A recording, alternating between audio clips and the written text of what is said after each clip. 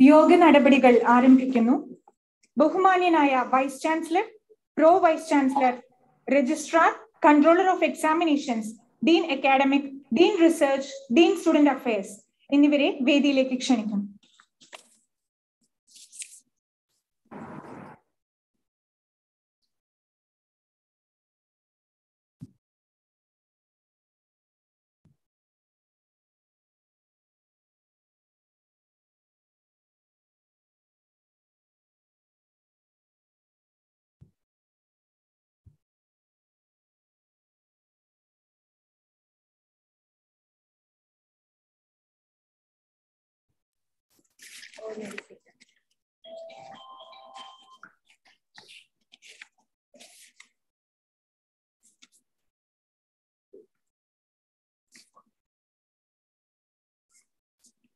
Good morning to all.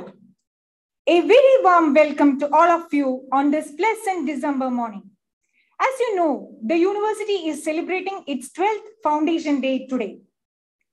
Ever since we celebrated the first decennium in 2019, it has also been decided to hold the KUHS oration as an annual event. The Kerala University of Health Sciences was established on the 7th of December 2009 by enacting an ordinance by the Government of Kerala, followed by the Kerala University of Health Sciences Act 2010. The state legislature had passed the KUHS Act in the month of January, and the then Governor, Sri R.S. Gavai, put his signature on it on 22nd January 2010. Finally, the Government of Kerala enacted the KUHS ordinance on January 24th, 2011. All these formalities paved the way for the establishment of the university in the state solely for imparting medical education, which has hitherto scattered among the 4 other universities of the state: the Kerala University, the Mahatma Gandhi University, University of Calicut, and Kannur University. The formation of KUHS resulted in shifting all the colleges affiliated to the above universities to the new university. Today, the KUHS is the sole university which can affiliate medical institutions in the state, with the jurisdiction spread all over the state of Kerala.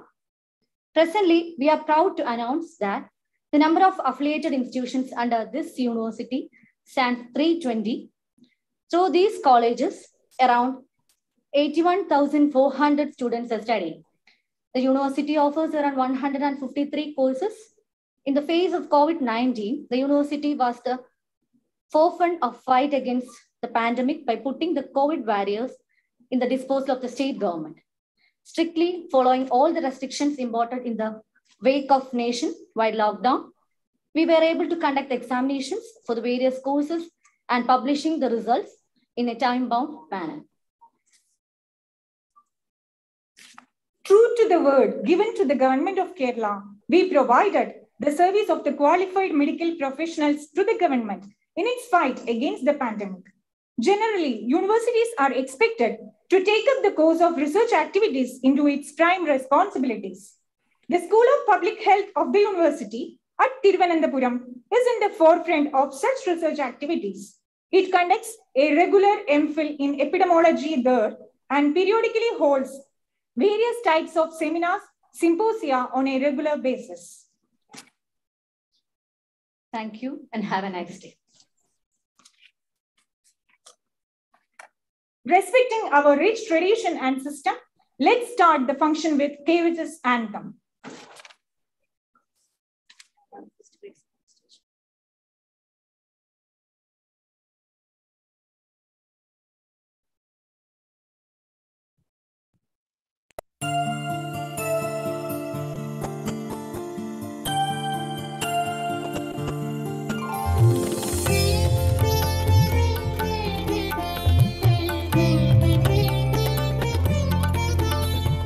जीवन जीवन जीवन जीवन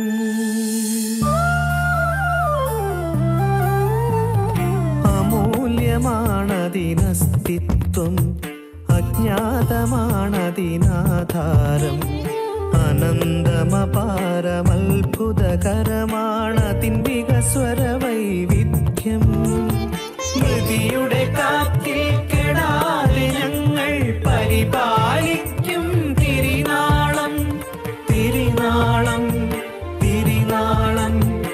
പരിപാലിക്കും തിരുനാളം.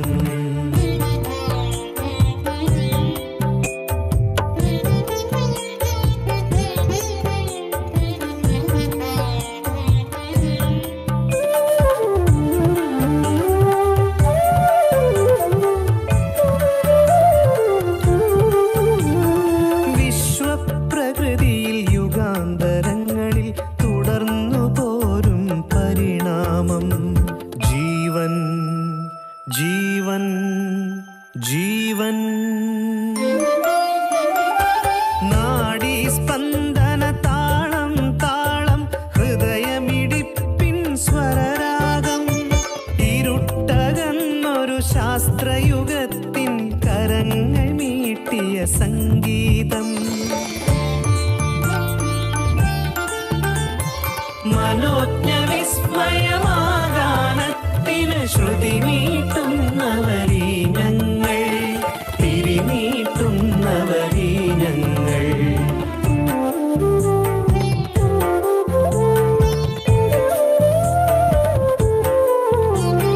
പ്രപഞ്ച ചേതന വസുന്ധരയ്ക്കായി കനിഞ്ഞു നൽകിയ സമ്മാനം ഓരോ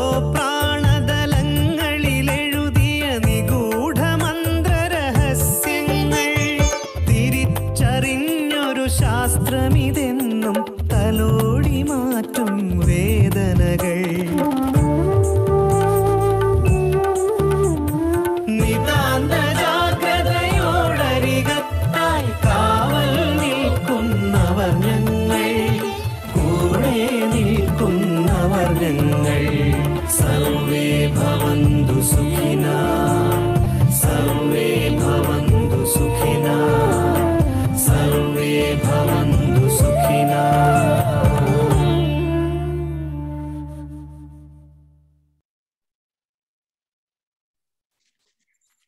Now, let's begin the formal session. Welcome address. We invite Professor C.P. Vijayan, Pro Vice Chancellor of KUHS, to extend a warm vote of welcome.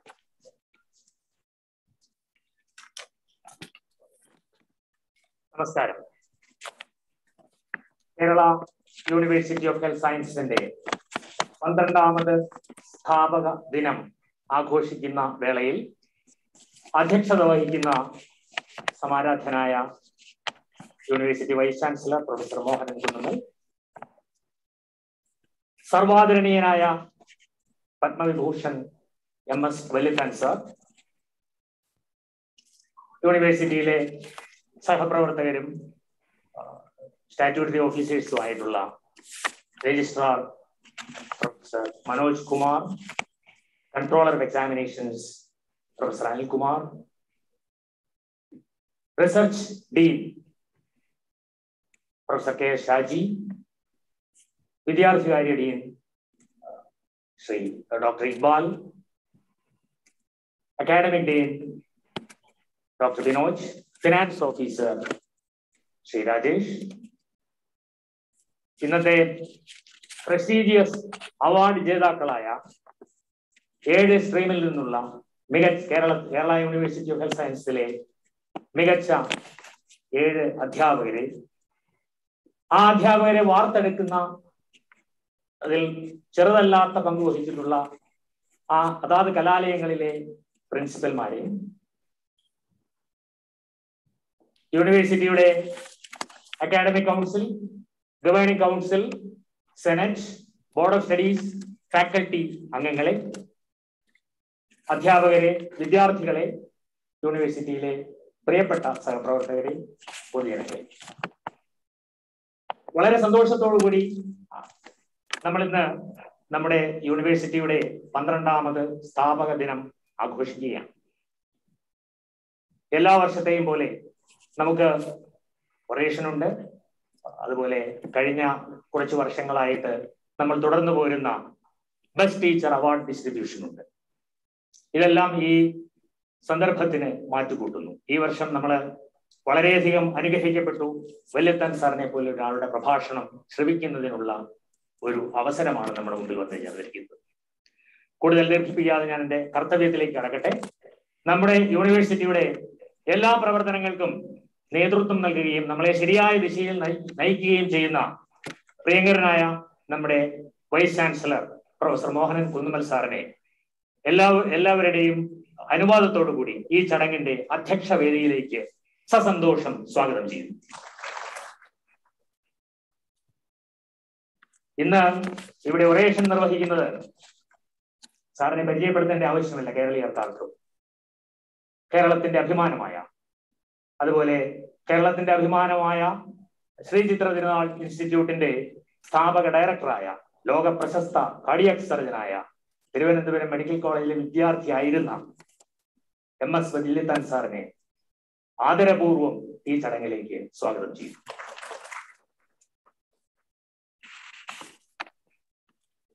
നമ്മുടെ കേരള യൂണിവേഴ്സിറ്റി ഓഫ് ഹെൽത്ത് സയൻസിന്റെ മികച്ച അധ്യാപകർക്കുള്ള അവാർഡ് നേടിയ 7 മഹാന്മാരായ അധ്യാപകർ ഇവിടെ വന്നിട്ടുണ്ട്. ഓരോ സ്ട്രീമിൽ നിന്നും. അവരെ അലൈഡ് ഹെൽത്ത് സയൻസിൽ നിന്ന് ഡോക്ടർ M പ്രദീപ് കുമാർ, ആയുർവേദത്തിൽ നിന്ന് ആയുർവേദ സിദ്ധ ആൻഡ് യുനാനി ഫാക്കൽറ്റിയിൽ നിന്ന് പ്രൊഫസർ PY അൻസാരി, ഡെന്റൽ ഫാക്കൽറ്റിയിൽ നിന്ന് doctor R Ravi, ഹോമിയോപ്പതിയിലെ doctor Rajitha K Nair, medicine ഫാക്കൽറ്റിയിൽ നിന്ന് ഡോക്ടർ പ്രിയകുമാരി T, നഴ്സിംഗ് ഫാക്കൽറ്റിയിൽ നിന്ന് ഡോക്ടർ രോഹിണി T, ഫാർമസിയിൽ നിന്ന് ഡോക്ടർ ശരത് ചന്ദ്രൻ C. ഈ മികച്ച അധ്യാപകരെ യൂണിവേഴ്സിറ്റിക്ക് വേണ്ടി സസന്തോഷം ആദരപൂർവ്വം ഈ ചടങ്ങിലേക്ക് സ്വാഗതം ചെയ്യും. ഈ അധ്യാപകർക്ക് മികച്ച രീതിയിൽ പ്രവർത്തിക്കുവാനായിട്ട് അവസരമൊരുക്കി കൊടുത്ത പ്രിൻസിപ്പൽമാരെയും ആദരിക്കുക എന്നുള്ളത് യൂണിവേഴ്സിറ്റിയുടെ ഒരു സുചിന്തിതമായ നയമാണ്. തീർച്ചയായിട്ടും അവരാണ് ഈ മികച്ച അധ്യാപകർക്ക് പിന്നിൽ പ്രവർത്തിച്ച ശക്തികൾ. അവരെ സസന്തോഷം ഈ ചടങ്ങിലേക്ക് സ്വാഗതം ചെയ്യും. യൂണിവേഴ്സിറ്റിയിലെ എന്റെ പ്രിയപ്പെട്ട സഹപ്രവർത്തകരെ എല്ലാവരെയും ഈ ചടങ്ങിലേക്ക്, നമ്മുടെ സ്റ്റാറ്റ്യൂട്ടറി ഓഫീസേഴ്സും അല്ലാതെയും ഉള്ള എല്ലാ സഹപ്രവർത്തകരെയും സന്തോഷപൂർവ്വം ഈ ചടങ്ങിലേക്ക് സ്വാഗതം ചെയ്യുകയാണ്. ഇനി നമ്മുടെ ഓൺലൈനിലായിട്ടുള്ള ഒരുപാട് പേരുണ്ട്. നമ്മുടെ അക്കാഡമിക് കൗൺസിൽ മെമ്പേഴ്സ് ഉണ്ട്, ഗവേണിംഗ് കൗൺസിൽ മെമ്പേഴ്സ് ഉണ്ട്, senate അംഗങ്ങളുണ്ട്, board of studies അംഗങ്ങളുണ്ട്, faculty അംഗങ്ങളുണ്ട്. അവരെല്ലാവരും ഇന്ന് ഓൺലൈനിൽ നമ്മുടെ ഈ പരിപാടികൾ ശ്രവിക്കുന്നതിനും കാണുന്നതിനും, അതുപോലെ വല്യത്താൻ സാറിന്റെ ഒറേഷൻ ശ്രവിക്കുന്നതിനുമൊക്കെ ആയിട്ട് ഓൺലൈനിൽ നിൽക്കുന്നുണ്ട്. എല്ലാവരെയും സന്തോഷപൂർവ്വം ഈ ചടങ്ങിലേക്ക് സ്വാഗതം ചെയ്യും. ഇനി ഈ പ്രോഗ്രാം റിപ്പോർട്ട് ചെയ്യുന്നതിനായിട്ട് നമ്മുടെ പ്രസ് അംഗങ്ങളുണ്ട്. അവരും പലരും ഓൺലൈനിലായിരിക്കും. വിദ്യാർത്ഥികളുണ്ട്. യൂണിവേഴ്സിറ്റിയുടെ കീഴിൽ ഉള്ള 320ഓളം കലാലയങ്ങളിലെ അധ്യാപകരുണ്ട്. എല്ലാവരെയും ഒരിക്കൽ കൂടി സന്തോഷപൂർവ്വം ഈ ചടങ്ങിലേക്ക് സ്വാഗതം ചെയ്തുകൊണ്ട് എന്റെ വാക്കുകൾ നിർത്തുന്നു. നമസ്കാരം. Thank you, sir. With great honor and respect, we may invite Honorable Vice Chancellor Professor Mohanan Kunnumal for the presidential address and for introducing the KUHS orator.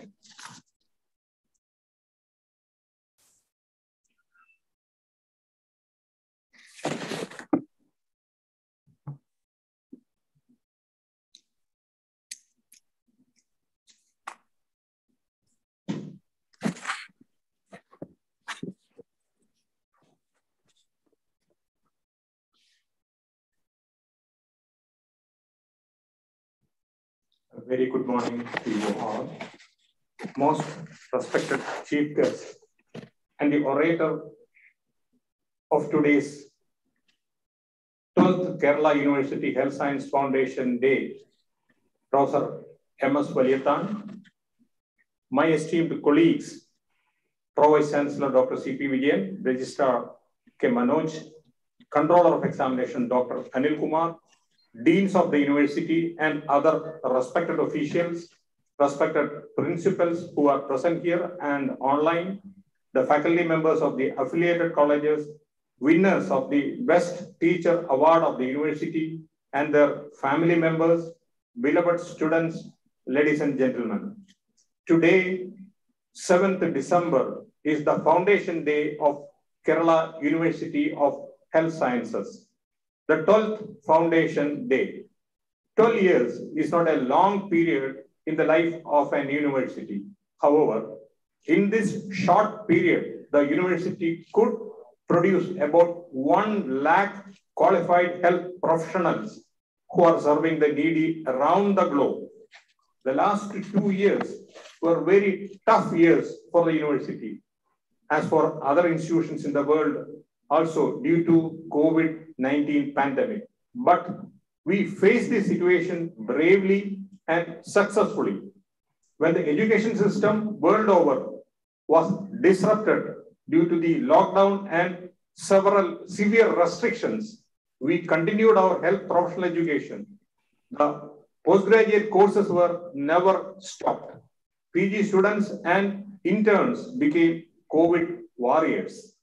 Examinations were conducted promptly, and we could provide thousands of qualified doctors, nurses, pharmacists, and paramedical staff to the government and society to work in the hospitals and the field to combat COVID-19.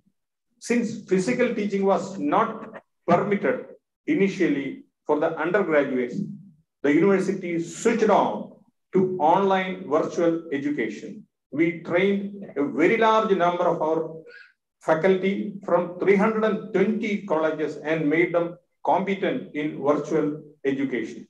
Moodle was identified as the selected platform for virtual education. We opened all our colleges in January 2021 in a graded, guarded manner with special permission from Government of Kerala. Practical and clinical trainings were given to the undergraduate students in the offline physical mode. However, theory classes were continued in the virtual mode. Almost all pending examinations were conducted and results were published within a period of days. Digital valuation was introduced for all postgraduate examinations successfully. Now our aim is to complete digitalization of the theory evaluation process of all our UG and PG theory examinations. All meetings of the university are now conducted virtually and also more frequently. We could interact with the principals of the affiliated colleges on all important matters. The governing council, academic council, the Senate met more often during this period on virtual mode. The election process to the second Senate of the university has been completed. We are awaiting the official notification by our Honorable Chancellor. Last year, our main focus was on research. Already 220 PhD scholars have registered with the university. In this year's PhD entrance examination, 450 students have qualified. These researchers will give a real boost to our research activity. The building for the School of Fundamental Research in Ayurveda was inaugurated at Tripunithura this year. A new MPhil course, Translational Ayurveda, was started in this school. The building for School of Family Health is nearing completion at Kozhikode. The Honorable Chancellor released a document on study of family health by the School of Public Health, Thiruvananthapuram. Under the leadership of School of Public Health, several virtual conferences and teaching programs were held mainly focusing on the COVID-19 pandemic. We could inaugurate a solar power plant in this campus, which meets half of the electricity needs of the university. We are planning to increase its capacity and make the university run on 100% solar power. That we will be able to achieve within a year. Several new innovative courses were started last year. Number of seats for various courses were also increased. The university is on a verge of huge expansion. We have requested the government to sanction more faculty and ministerial posts.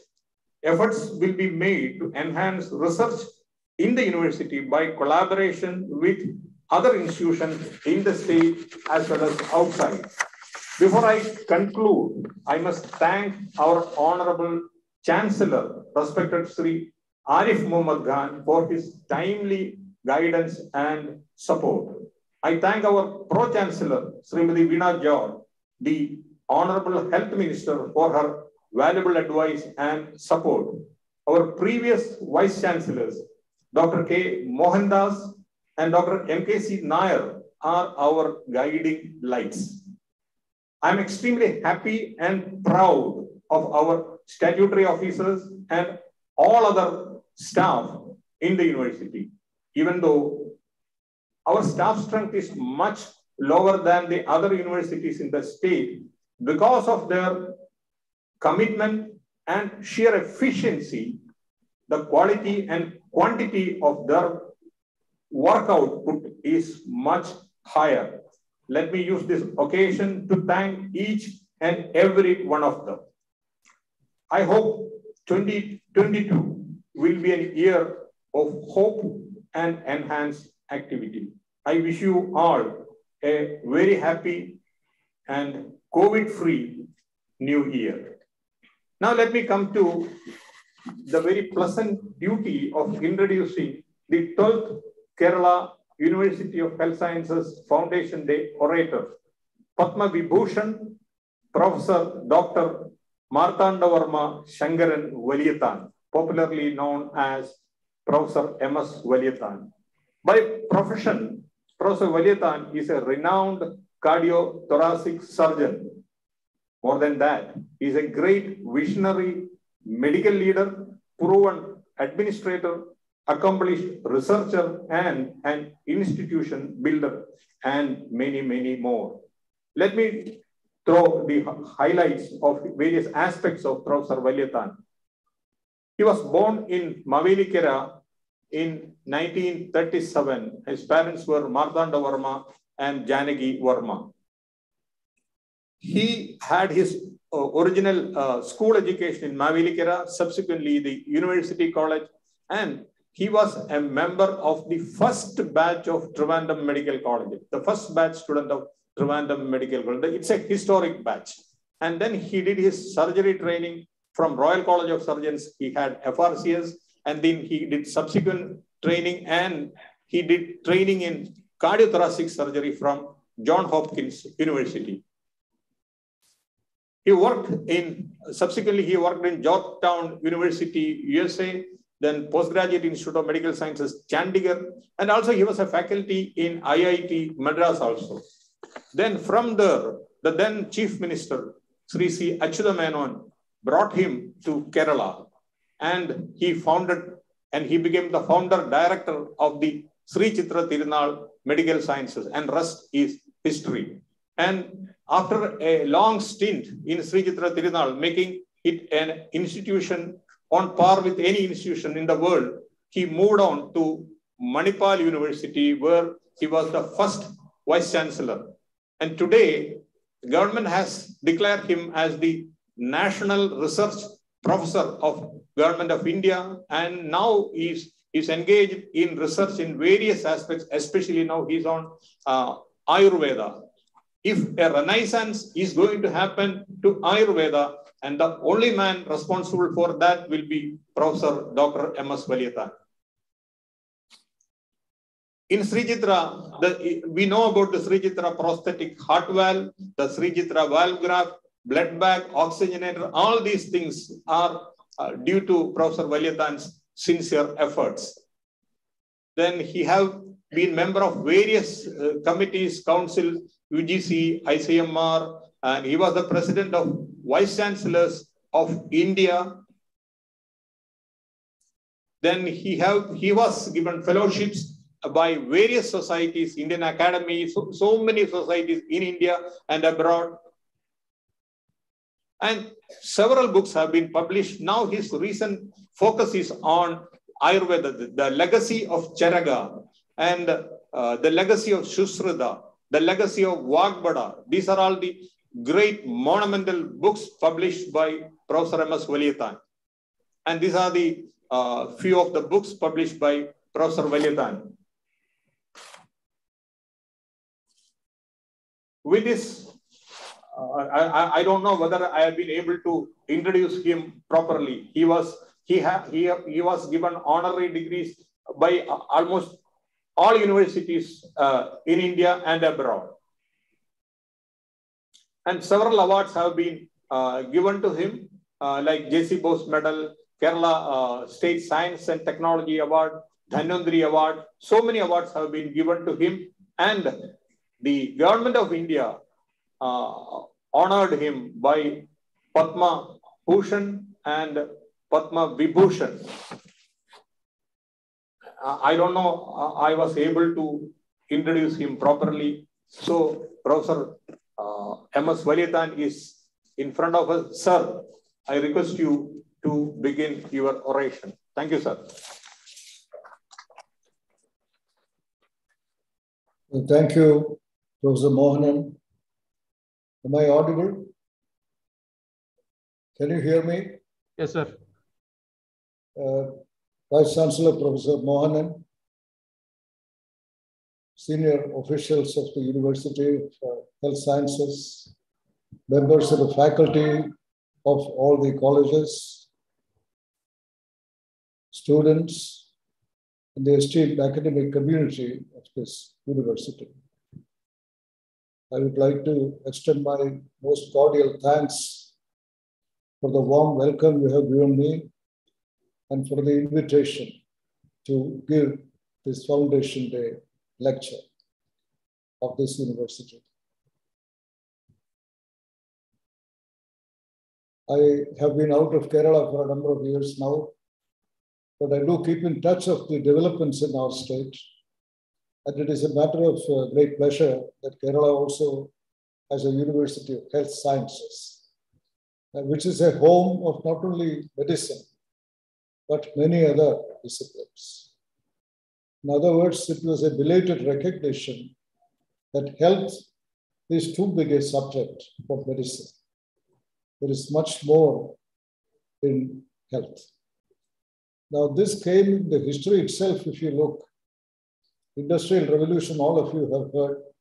It first came in the 18th century in England, Liverpool, Manchester, especially these two places. Now, when this came, industries producing large quantities of cloth, many other things, jobs were created, and a lot of people from the villages of England started migrating to these cities. You know, Goldsmith, very great poet at that time, some of you may recall, there's a famous poem, The Deserted Village. That's a classic example. People were leaving the villages, going to the cities to make money. Now, these two cities, their municipal services were not well developed, but suddenly it is thousands of people coming in search of jobs. They had no proper housing. There was no proper sanitation. Clean water was not available. And before you knew, there was epidemic, especially cholera, gastrointestinal diseases, pneumonia, etc.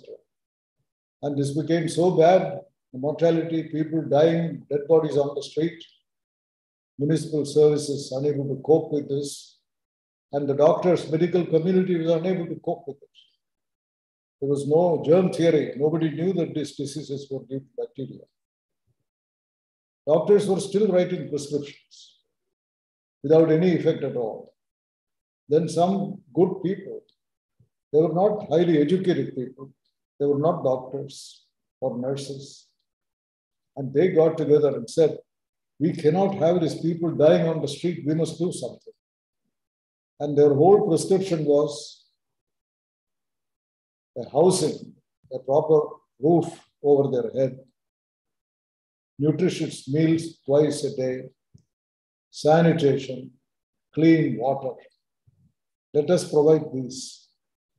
Everybody made fun of them, especially the educated people, doctors. They all condemned them. These people know nothing about diseases. And this kind of thing they are doing, they are interfering in areas they have nothing to do. But they persisted because they were not ordinary people, highly dedicated. Within a year, the areas served by these good Samaritans, their mortality dropped to 20 or 25 or something like that. Whereas the rest of the industrial part of the city, Liverpool and Manchester, that was close to 70. In fact, there was a brutalization of the society itself because mothers working in these factories, they wanted to work overtime and make money, and their children were crying. And this became a nuisance. So they would give laudanum, a morphine preparation, to these kids to keep them quiet. This was accepted practice. You can imagine how much of dehumanization had happened with this. Now, this recognition, lay people who had nothing to do with medicine, they were not doctors, they were not treating with drugs. So here was an extraordinary example, epidemic being controlled by non-physicians without medications. That was the beginning of public health. People suddenly realized, opened their eyes. The Chadwick report in England, soon followed by Beveridge report in the United States, they all came out of this public health. That was far beyond medicine. That was one old example. There is another interesting example in the 20th century in India. When we were medical students also, we had a disease called Lathyrusm. Now, I asked a medical student the other day, he had never heard of it. Now, Lathyrusm, we had a subject, a chapter in our medical text, and that was, there was a particular dal, which, that dal which was used in, I can't remember the name of that dal, in Madhya Pradesh and areas like that. And this dal was used for making chapatis. What was not known was it had a toxin in it. It was recognized even during the British rule that this, eating this without cooking, if you boiled it, this toxin could be removed. That was known, but still the atta would be made without boiling. Chapatis are made and people get paralysis, paraparesis, crippled them. In fact, horses, when they were fed, horses developed paresis. This was known. A lot of research was done, medical council, medical research at that time, British days, post-independence, nothing could do. There were even attempts by the agriculture people to develop new strains of this dal, which would be free from this toxin. Nothing worked. But lo and behold, in 1970 or end of 1960s, this Lathyrusm simply disappeared. No Lathyrusm cases. Not that anybody had done anything.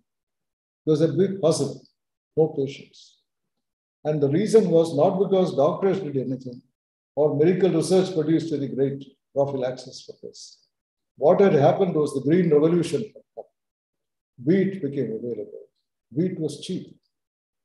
So people simply switched from this dal, they switched to wheat, and that was the end of Lathyrusm. It had nothing to do with medicine, nothing to do with doctors. It had to do with agriculture, agricultural economics. Here again, it shows it is when you talk about health, it is far beyond medicine. That is an open recognition of this. But when we attained freedom in 1947, after 250 years of British rule, conditions were not it was not good old days. They were actually very bad days. I joined medical college in 1951. That was 4 years after independence. So I can remember some of these. Life expectancy was less than 30 at that time. Infant mortality was over 150. Some areas more than 200, some parts of India. Because there are great disparities in India. And epidemics, especially cholera, smallpox, plague, these all happen what is called clusters now. In those days, pockets we could see. Cholera, for example, nearly always in Bengal, it would be there. But smallpox, plague, not all over India, but in pockets, these things used to happen. Infectious diseases, especially typhoid fever, pneumonia. And these typhoid fever, there was no treatment. I was a witness in the medical college. I used to see that, the fever wards in the general hospital. Mortality was not less than 30 or 35%. Patients who came, they would die. There was no treatment. We were doing fever mixture. serpentine's tube on the abdomen, throat pains. These are all the things we were doing. We know that there is no treatment for typhoid fever. So mortality was very high. Pneumonia was another great killer. Infectious diseases. These were very common. And we had only around 20 or 25 medical colleges, I think, at that time of independence, producing a few hundred doctors. They simply cannot cope with this. Ayurveda was in very bad shape. Gurukulas had perished. There were no Gurukulas, no proper way of training them. So a lot of quackery was being done, as Vaidyaratnam P.S. Warrior himself used to bomb this. A lot of quacks masquerading as Vaidyas. So Ayurveda was in very bad shape. So India was in a very bad state. That is how the Board Committee report points out many ways. Compared to those, look at the transformation which has taken place today. We tend to be critical all the time about ourselves, but when we look at it, what is available to us in 1947 and what today, there is a huge contrast. Today, the life expectancy is 65 to 70. Kerala, it is exceeding 70. Infant mortality in Kerala has come down to 6, as low as the United States. The rest of the country, it is still 30, like Madhya Pradesh, 30 infant mortality, still high. But nothing to compare with what we used to have. Epidemics, forget the pandemic. I will not, that is an unprecedented thing. We can't bring it into our present discussion. But infectious diseases, nothing like what we have. We have actually crossed that stage. Infectious diseases are no longer the great killers they were. Pneumonia. Very few medical students have seen pneumonia. Low-bar pneumonia, which we used to see, dread, produced by pneumococci. Hardly ever see that. If at all it comes, easily treatable. Typhoid fever. We don't always admit those patients. They are sent home with a prescription. They can take medicines at home. So the infectious diseases, the dread is gone. It is no longer the #1 threat to health because they have been replaced by non-communicable diseases today. We have diabetes, coronary artery disease, cancer, automobile accidents. All these have become the great killers today. So therefore, there is a very big change today in terms of great advances made, on which we can be really proud. But there are two challenges. There are many challenges, but I would like to concentrate on two in which I have some special interest. And one of them is our excessive dependence on imports. Import of equipment and instruments, technology, and import of ideas. These are the two areas which are crippling. It's not often recognized. I would like to illustrate this. If you look at the practice of medicine today all over India, we have so many hospitals now, district level, we have tertiary hospitals today. And if you look at the hospitals all over,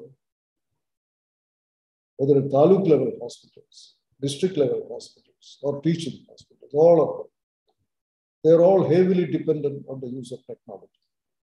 You simply cannot, this is even true for Ayurvedic hospitals, physiotherapy institutions. They use equipment, they use instruments, all of them. Wherever technology is used, what I say will apply. If they are sophisticated equipment, for example, we go to a district hospital. The diagnostic, you have auto analyzers. If you have a large number of samples, you need analysis, all the biochemical parameters, various other parameters, you need auto analyzers. These are important. Then you want to have various types of electrophysiological ECG, EEG, all those electrophysiological instruments, they are instruments, important. If you take imaging instruments, X-rays, CT scan, MRI, PT scan, all these scans, ultrasound. Without that, medicine is impossible today to practice. All these are important. Now, leaving aside these instruments, you move to another large area of technology, the devices technology, disposables and implants. And a great number of disposables, there are thousands of them. Simple things like a syringe, it's not very simple, but anyway, it is a simple disposable. Too sophisticated, like our oxygenator, or a dialyzer used by the nephrologist. These are all disposables, used once and thrown away. They are all imported. Prosthetics in dentistry, orthopedics. Many of them are imported. And if you take the most sophisticated, called implants, these are wholly 100% imported. Like pacemaker, for example, heart valve, all those you take, cerebral shunt, neurosurgeons use. You take all, brain stimulator, they're all imported. So when you look at this whole range of instruments and devices, prosthetics, India is importing something like 20,000 crores of rupees a year. And out of this, 70% we are importing. Nobody really talks about it very much. It is taken for granted. But the fact is, there is a report jointly produced by the Public Health Foundation of India and the CII 2 years ago. And they have pointed out that these devices and instruments, which are imported at very high cost, and it keeps on growing at the rate of 12% a year. Now, this high cost import, it is only meeting the needs of 20% of the population. Because the rest of them, it is beyond their means. They can't buy this. So here we are obliged to import these, without which we cannot practice. We do make some of these, but these are the low-end technologies. For example, a dental chair, very essential, or an operating room table. Such things we are making in all these. But that is a very low end. The high-end equipment, instruments, devices, everything. Now, how long can we sustain this? 20% they get all this, 80% they cannot afford it. This goes on and on. And this is only widening this gap. And socially, as you know, this is not acceptable. It is not even sustainable in the long run. Now, that is something which we have to understand. And I may even add something here, which I hadn't wanted to say this here, because in the World Trade Organization, India is a signatory. And we have to go by the rules of the World Trade Organization. World Trade Organization, the rules are essentially set up by the rich countries. We must accept it. That's how it is done. Now there, all these medical instruments, etc., we have their intellectual property. It belongs to somebody else. We have to pay for it. But they had, at the time this was made, they had accepted procedures, which was generous action on the part of rich countries. For example, coronary artery bypass. It was a new technology. It is intellectual property. They could say, you pay for this. But they said, no, all these procedures we will accept. So that we can do, we don't have to pay anything to do coronary artery bypass operation or a joint replacement operation. Joint, you have to pay. But that procedure, you don't have to pay. It is freely available to us. But a situation can arise when countries like India, they start doing these procedures here using imported instruments and devices. Large number of operations are done. And I have seen some literature from medical community. We will make billions of dollars from medical tourism. These are kind of announcements made by. What they don't realize is this is intellectual property belonging to somebody else. They made this. And we have a free ride that's been given by the WHO, by the World Trade Organization. But suppose we use that knowledge freely without paying it, and their patients come here, and we operate on them, and we make billions of dollars. Do you think it is sustainable? Will they accept it? They're already discussing this. So in a way, we should understand the limitations of this. When triumphant declarations that we can make billions of dollars from medical tourism. That is something which we should think of this also, a possibility, that they may not accept it. That is that is the major problem as regards, not this procedure part, I just mentioned it here for your knowledge, so that these dangers can arise. So unless there is a conscious program to develop our own intellectual property, it is not possible to be self-sufficient. We must realize that. an advanced country like Japan, they also import. But they also export. It is an equal relationship. Similarly, India should import whatever is necessary, essential. But we should also produce sophisticated things which will make global standards and export. That is what we should aim at, not keep on banning. That is not the solution. The solution is this. We want to have world standards of safety, of efficacy. We want to insist on that. Everybody should have it, not 20%. That particular issue has to be addressed. That is one. Second, this is about import of technology. The second is the import of ideas. That is also, I don't think it is often recognized. Ideas, take for example, the COVID, the recent disaster, is still with us. And at the height of it during the second wave, for example, many of you would have seen this, the discussions by experts, discussions on experts' views by others. We used to have on prime time so many of these. And many times I have seen the data for all this, how many cases are there, how many people have a particular variant expression. All these data that we have, regions of India, most of the different states, differential incidents, all these data, they are based in India. We produce that data. Health Ministry has all the data. But this data is not secret. It is public. Immediately it is transmitted all across the world instantly. But this data is used by foreign universities, very excellent universities in the world, in the United States mainly, some in Britain. They analyze the data and they come out with modeling techniques. It is a mathematical technique. What are the scenarios which can arise? Are young people likely to be affected? Or will there be a second wave or third wave? All sorts of possibilities.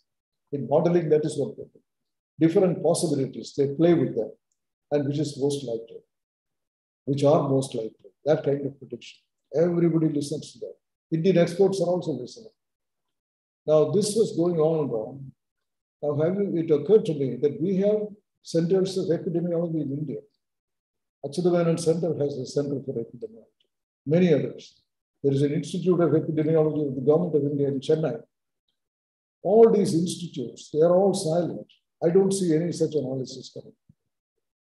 There are a few IITs have tried to do this modeling, but they are hardly audible. We only hear about these foreign universities talking about this. Why is it we cannot do this? That this is not ideas. We are short of ideas. This comes again and again. For example, technology assessment, a major area. We say now companies come and tell you this is second model is far superior to the first model. How do we decide it is superior? Is there some way of measuring that? Now we only go by what the agent is telling us. We have no way of assessing. We don't have an engineering system which can subject this to test the claims and say, yes, this is indeed superior to that. We don't have that. Now the technology assessment, which is practiced abroad for several years, and in England, they have actually put it into practice. It's a very good system. National Institute of Clinical Excellence.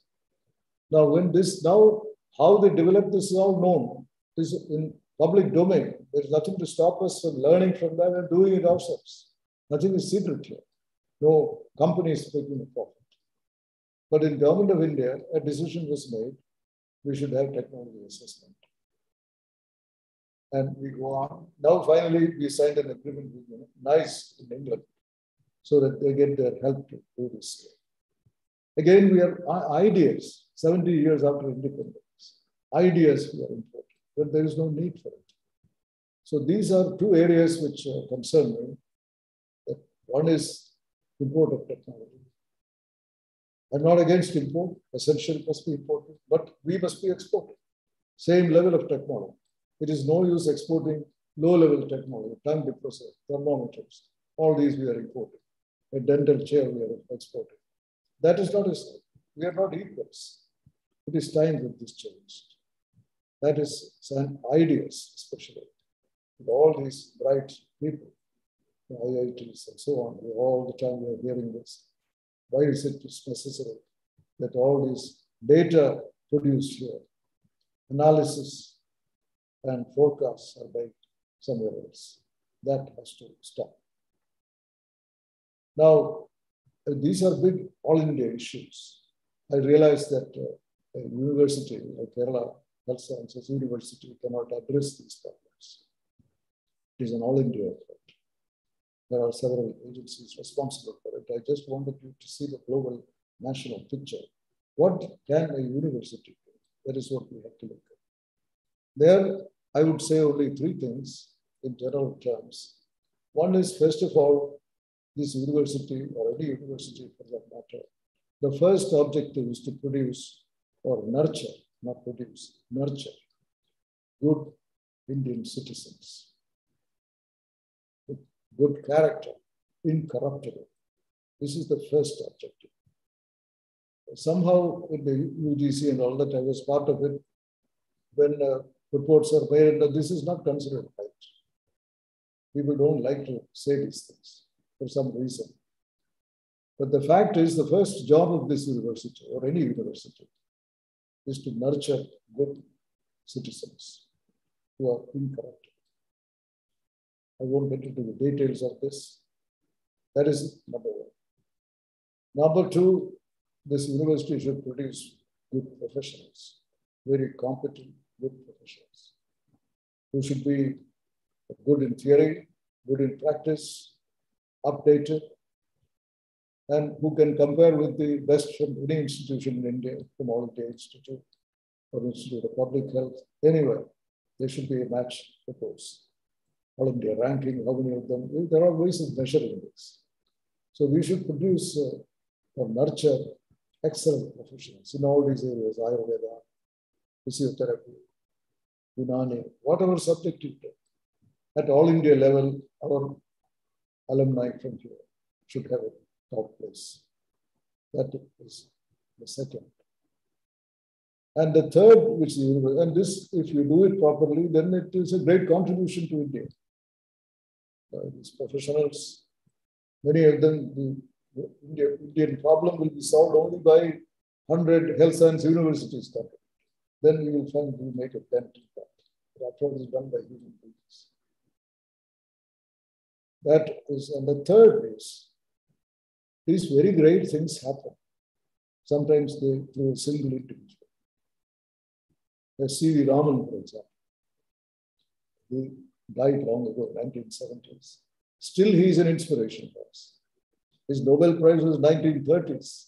Still, he continues to inspire in terms of research, in terms of design of instruments, everywhere. You will find his continued influence. Now, if we produce people like that, I cannot believe that with C.V. Raman, all this kind of creativity stopped. It's not correct. There must be many such people. But somehow we are failing to detect them and nurture them. I want to give one example, specific example. This is an Egyptian, Ahmed Zuwail. Ahmed Zuwail got a Nobel Prize in chemistry. Our Indian National Science Academy, we gave him an honorary fellowship. So when he came to accept that, he made a speech which made a great impression on all of us. He said he got his PhD in the University of Cairo. And when he got his PhD, he wanted to do a postdoc for 2 years. So he went to his professor and told him that, Professor, I want a postdoc fellowship here. What do you want to do? So he wanted a chemical reaction. Like if you take sodium chloride and silver nitrate, you drop that there is a white ring which will form. It's a simple experiment we do in high school. It takes only a few seconds for that ring to form. So this Zuwail told his professor, sir, I want to study that reaction. It's 10 seconds. What happens in the first second or the 100th of the first second? From there, how does it from the atomic level to this ring? I want to study that chemical reaction. So the professor's response was, well, if there was anything in it, somebody would have done it already. You don't have to do it. That was the response. And Zuwail told us, I'm sure your Indian professors will say the same. This is what he said. But he continued, and he kept on sending applications to the United States. At last, the California Institute of Technology, they gave him a postdoc fellowship. So he went there. And he talked to the professor, asked him the same question, what do you want to do? So he repeated all this, perhaps with greater clarity. So that professor's reaction was entirely different. He said, well, it is an interesting idea. Here is a lab, go and do it. That lab was not that well equipped. There was a chemistry laboratory. He suddenly realized he had to find the answer himself. He was responsible. The professor was not asking any further questions. But subsequently what happened, that is the lesson for us. He said the next 3-4 months, the man who had only worked in chemistry, he was interacting with all sorts of scientists there, mathematicians, physicists, laser instrumentation people. And their informal discussions over a cup of tea or lunch or simply sitting in a park and chatting, many of these discussions are on scientific subjects. They're totally absorbed. Now, during these discussions, he found out that a second, just like an hour, you make it into 60 minutes, minutes into seconds. Seconds also can be split. Theoretically, you can split it into 10,000 or 100,000. It is feasible. It's a mathematical technique. All this he learned from others. And then he found what happens in this millionth of a second that can be studied using spectroscopy. So that was a new education for him. Cut the long story short, in a matter of 6 years or so, he found this is called femtochemistry. So femtosecond spectroscopy, that is the technique he developed. So that 1/1,000,000th of a billionth of a second, that is the time. These are transition states in a chemical reaction. That can be studied, that can be recorded. And that is today, when you do this LASIK surgery in the eye, when you see that being done, they're actually using this principle. Now, this was the 6 years he got the Nobel Prize. So he told us, here is an example. He got his PhD, but that nurturing which took place, non-formal education, he was not listening. Lectures also he listened. But what really fertilized his mind was this contact with different types of people over a period of time, unrestricted. And the professor, after 3 or 4 months, he went to his professor. The professor never summoned him during this time. He went to him and so he asked him, how is the work going? He said, sir, I'm doing okay. I would like to do this kind of spectroscopy. I have got some equipment, but I need ABCD. He said, okay, go ahead and buy that. That's how it is done. Now here, at least I know hundreds of objections will come. Oh, we can't do it. That may be partly true, but don't take this. We should not take that view. It cannot be done here. This is what I heard in a very humble way when we wanted to develop prosthetic heart valve. I heard this hundreds of times. Oh, this cannot be done here. This cannot. It's impossible. We cannot get these small things repaired here. You are talking about heart valve. This is easily said, but it is not true. I think if you work hard, if you have the tenacity, a lot of this can be done. That is, I want to say that. Now, I have talked at length, but I want to say, why is it? There is something elusive, something I'm missing. That is, if you have very good epidemiologists, we have institutions dealing with data. Why is it we are not able to do this kind of modeling, forecasting?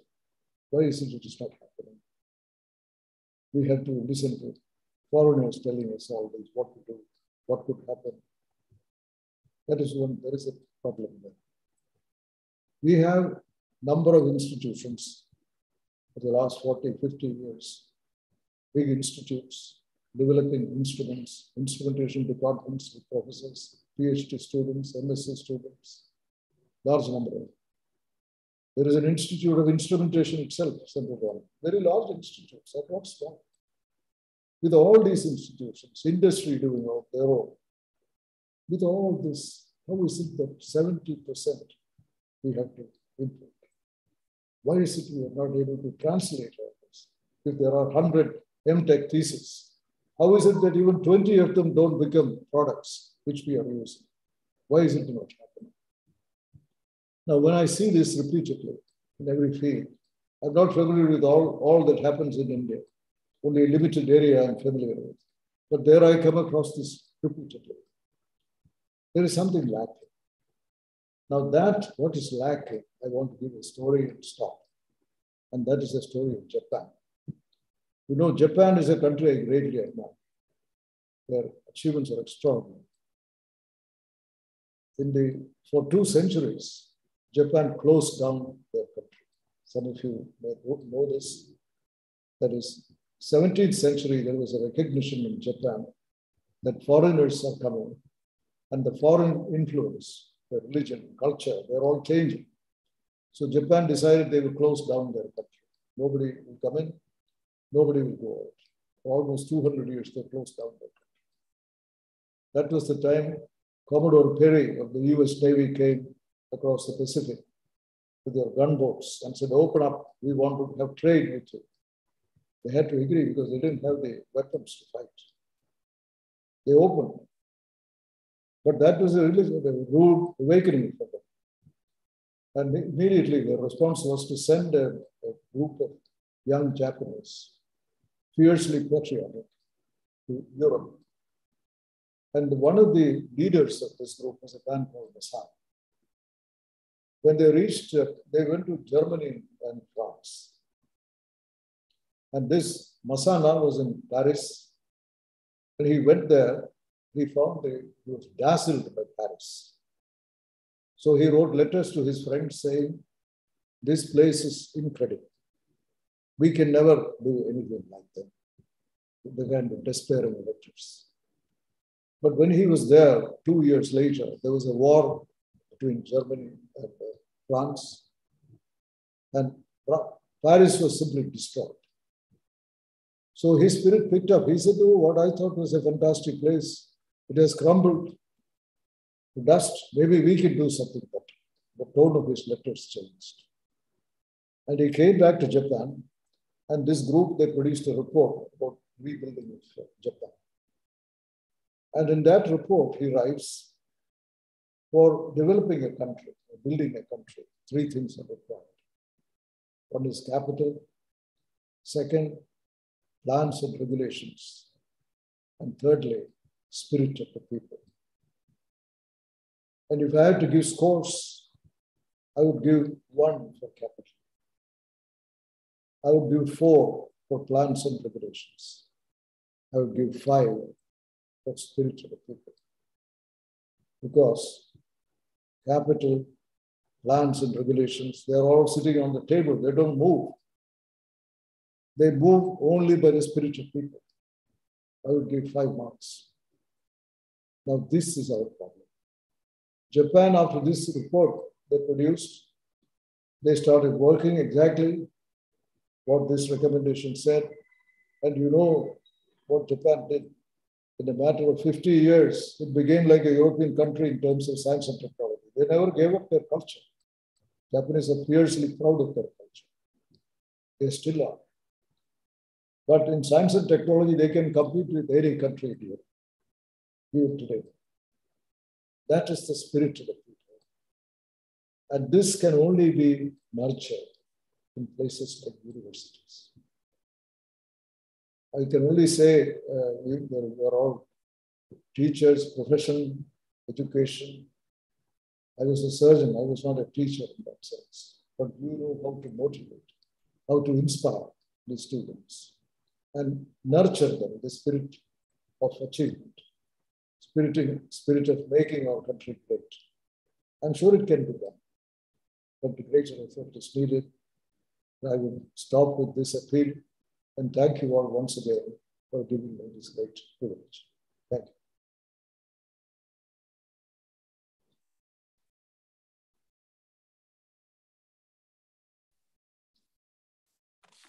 Thank you, sir, for the inspiring, enlightening talk.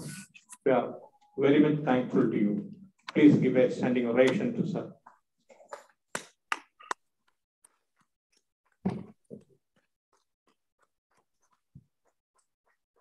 Thank you. Now we will go on to the award giving ceremony to the best teachers of the university.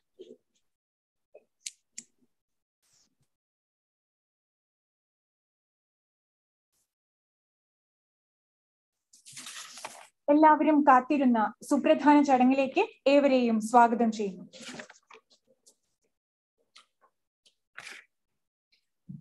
Allied വിഭാഗത്തിന്റെ 2021 മികച്ച അധ്യാപകനുള്ള പുരസ്കാര ജേതാവ് doctor Pradeep Kumar M. ആദരപൂർവ്വം അദ്ദേഹത്തെ വേദിയിലേക്ക് ക്ഷണിക്കുന്നു. Thiruvananthapuram government medical കോളേജിലെ MLT വിഭാഗത്തിൽ അസിസ്റ്റന്റ് പ്രൊഫസറായി പ്രവർത്തിക്കുന്നു. Clinical chemistry, biotechnology, molecular biology മേഖലകളിൽ 25-ൽ പരം വർഷങ്ങളുടെ ഗവേഷണ അധ്യാപന പരിചയമുണ്ട് അദ്ദേഹത്തിന്. കേരള ആരോഗ്യശാസ്ത്ര സർവകലാശാലയുടെ senate, academic council, board of studies എന്നീ കമ്മിറ്റിയിൽ അംഗവുമാണ്.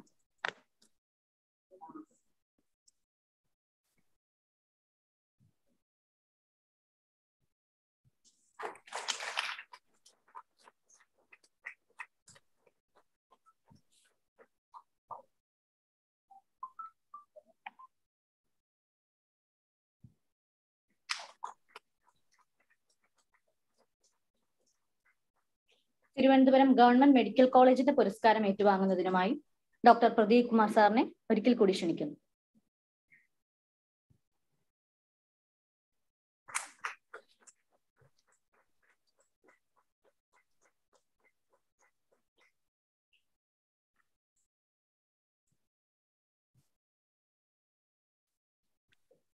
ആയുർവേദ വിഭാഗത്തിലെ മികച്ച അധ്യാപകനുള്ള പുരസ്കാര ജേതാവ് ഡോക്ടർ PY അൻസാരി സാറിനെ വേദിയിലേക്ക് ആദരപൂർവ്വം ക്ഷണിക്കുന്നു. തൃപ്പൂണിത്തുറ ഗവൺമെന്റ് ആയുർവേദ കോളേജിലെ ദ്രവ്യഗുണ വിഭാഗം മേധാവിയാണ് ഡോക്ടർ അൻസാരി. 25-ൽ പരം വർഷങ്ങളുടെ ഗവേഷണ അധ്യാപന പരിചയമുള്ള ഡോക്ടർ അൻസാരി കേരള ആരോഗ്യശാസ്ത്ര സർവകലാശാലയുടെ മുൻ ആയുർവേദ, സിദ്ധ, യുനാനി ഫാക്കൽറ്റി ഡീനും നിലവിൽ ബോർഡ് ഓഫ് സ്റ്റഡീസ് അംഗവുമാണ്. 35-ൽ പരം പ്രസിദ്ധീകരണങ്ങളുടെയും 4 അക്കാദമിക് പുസ്തകങ്ങളുടെയും രചയിതാവുമാണ്.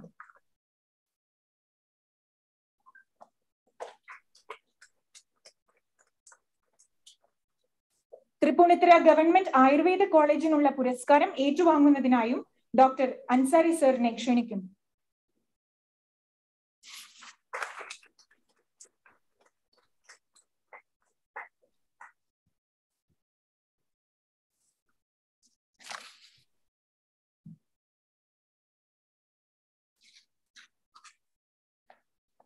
അടുത്തതായി ഡെന്റൽ വിഭാഗത്തിന്റെ ബെസ്റ്റ് ടീച്ചർ സമ്മാനാർഹ ഡോക്ടർ രതി ആർ.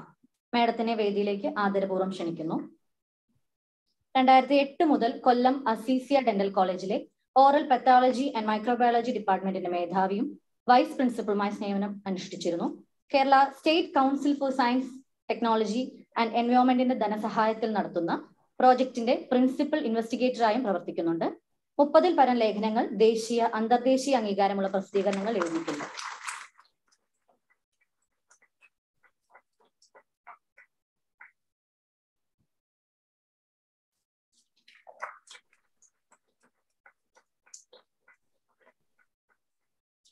അസീസിയ ഡെന്റൽ കോളേജിന് വേണ്ടി പുരസ്കാരം ഏറ്റുവാങ്ങുന്നതിനും ഡോക്ടർ രതി ആർ മാഡത്തിനെ ക്ഷണിക്കുന്നു.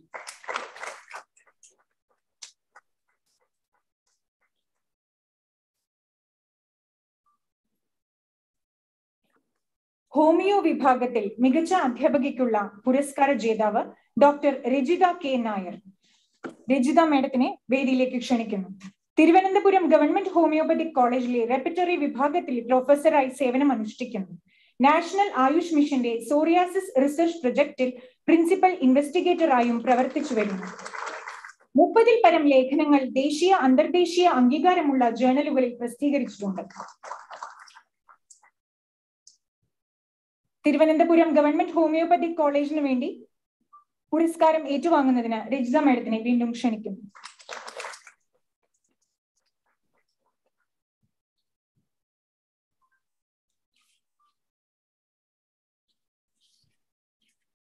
അടുത്തതായി മെഡിസിൻ വിഭാഗത്തിന്റെ ബെസ്റ്റ് ടീച്ചർ സമ്മാനാർഹ ഡോക്ടർ പ്രിയ കുമാരി ടി. മാഡത്തിനെ ആദരപൂർവ്വം വേദിയിലേക്ക് ക്ഷണിക്കുന്നു. തിരുവനന്തപുരം റീജിയണൽ ക്യാൻസർ സെന്ററിലെ പീഡിയാട്രിക് ഓങ്കോളജി വിഭാഗം മേധാവിയാണ് ഡോക്ടർ പ്രിയകുമാരി. 25 വർഷത്തിൽ പരം അധ്യാപന ഗവേഷണ പരിചയ സമ്പത്തിനുടമയായ ഡോക്ടർ 40-ൽ പരം ദേശീയ, അന്തർദേശീയ ജേണലുകൾ, ലേഖനങ്ങൾ എന്നിവ പ്രസിദ്ധീകരിച്ചിട്ടുണ്ട്. നാഷണൽ പീഡിയാട്രിക് ഹെമറ്റോളജി ഓങ്കോളജിയുടെ 2010-2011 വർഷത്തെ ബെസ്റ്റ് സയന്റിഫിക് പേപ്പർ അവാർഡും ലഭിച്ചിട്ടുണ്ട്.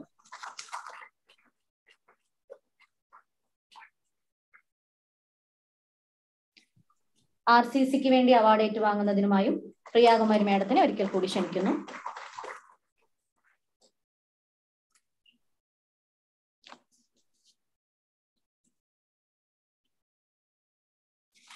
നഴ്സിംഗ് വിഭാഗത്തിൽ മികച്ച അധ്യാപികയ്ക്കുള്ള പുരസ്കാര ജേതാവ് doctor Rohini T.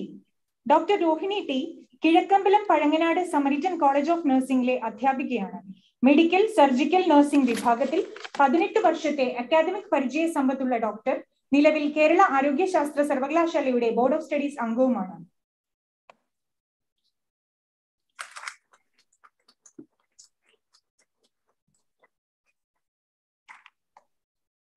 Samaritan college of nursing principal doctor sister ശാലിനിയെ പുരസ്കാരം ഏറ്റുവാങ്ങുന്നതിനായി ക്ഷണിക്കുന്നു.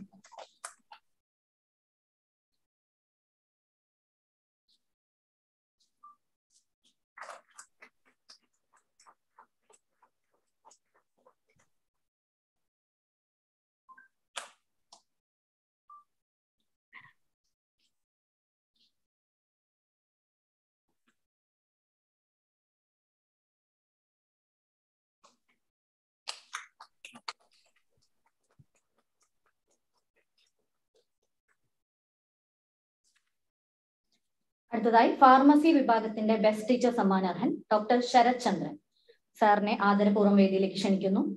കഴിഞ്ഞ 17 വർഷമായി അധ്യാപന ഗവേഷണ രംഗങ്ങളിൽ ശ്രദ്ധേയമായ സംഭാവനകൾ നൽകിയ വ്യക്തിയാണ് ഡോക്ടർ ശരത് ചന്ദ്രൻ. ഇപ്പോൾ പരിയാരം മെഡിക്കൽ കോളേജിലെ ഫാർമസി വിഭാഗം അസിസ്റ്റന്റ് പ്രൊഫസറായി ജോലി നോക്കുന്നു. അംഗീകാരമുള്ള ദേശീയ അന്തർദേശീയ ജേണലുകൾ 25-ൽ പരം ലേഖനങ്ങളുടെ ഉടമയാണ് അദ്ദേഹം. കോളേജ് അലുമിനി അസോസിയേഷന്റെ 10ാം വാർഷികത്തിൽ മികച്ച അധ്യാപകനുള്ള അവാർഡും നേരത്തെ ലഭിച്ചിട്ടുണ്ട്.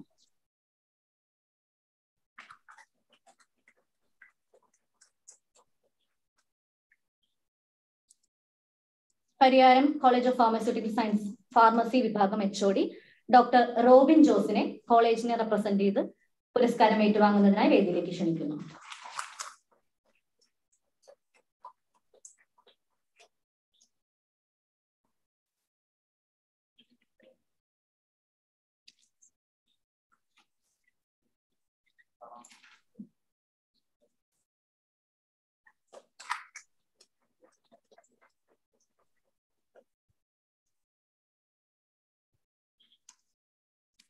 Hearty congrats to all the award winners. Let's wind up the formal session by vote of thanks.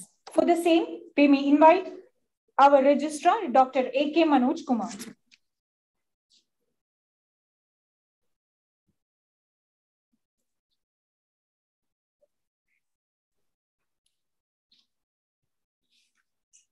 ഈ ചടങ്ങിന്റെ അധ്യക്ഷനും ആരോഗ്യ സർവകലാശാലയുടെ ആരാധനായ vice chancellor professor Mohan Kunnummal sir, most respected pro vice chancellor professor C Vijayan sir, മറ്റ് സ്റ്റാറ്റ്യൂട്ടറി ഓഫീസേഴ്സ്, ജീവനക്കാർ, ഇന്നത്തെ വിശിഷ്ടാതിഥികളായ award ജേതാക്കളായ അധ്യാപകരെ, ഇൻസ്ട്രുമെന്റ് ഒരു കാര്യം കൂടി മാത്രം അവസാനിപ്പിക്കാം. ഈ 7 ടീച്ചേഴ്സ് ഇന്നലെ വരെ എന്തായിരുന്നു എന്ന് ആരും തിരിച്ചറിഞ്ഞില്ല. ഇന്ന് ബെസ്റ്റ് ടീച്ചറായിട്ട് തിരിച്ച് കോളേജിലേക്ക് പോവുകയാണ്. അപ്പോൾ തീർച്ചയായിട്ടും നിങ്ങളുടെ വിദ്യാർത്ഥികൾ നിങ്ങൾ ശ്രദ്ധിക്കും, സഹപ്രവർത്തകർ ശ്രദ്ധിക്കും, മറ്റെല്ലാവരും എന്താണ് ബെസ്റ്റ് ടീച്ചർ എന്തായിരുന്നു ഞങ്ങൾ അറിയാതെ പോയത് എന്നൊക്കെയുള്ള ഒരു നോട്ടം ഉണ്ടാവും.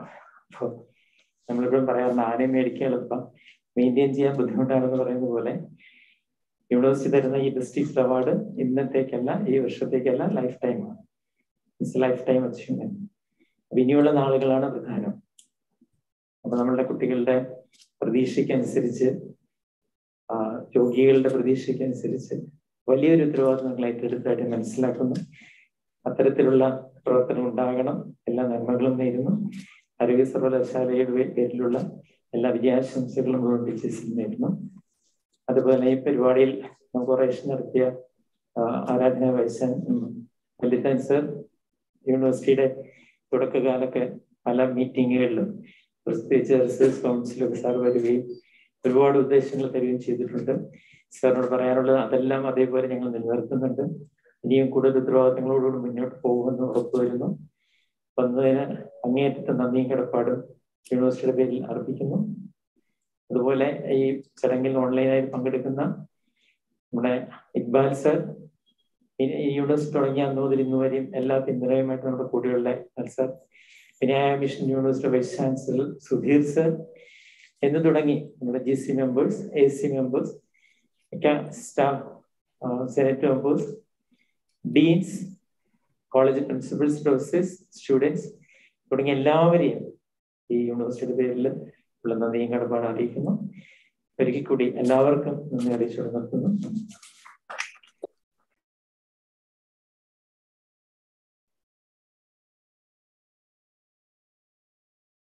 Stand up for national anthem.